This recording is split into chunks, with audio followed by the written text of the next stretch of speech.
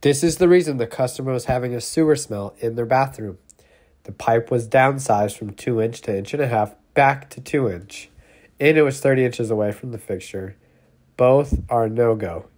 So I'm going to cut it all out and replace it.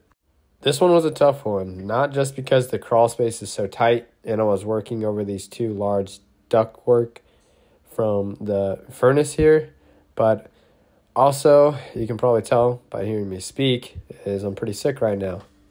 But I'm still out here slaying calls, on the grind. I got to do what I got to do to provide for my family.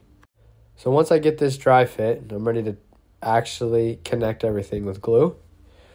Check that for level. And the last step is getting this P-trap connected. Once it's on, I have the customer run water so I can check for leaks while I'm still down here. I get it strapped to the joist, and that's all there was to it.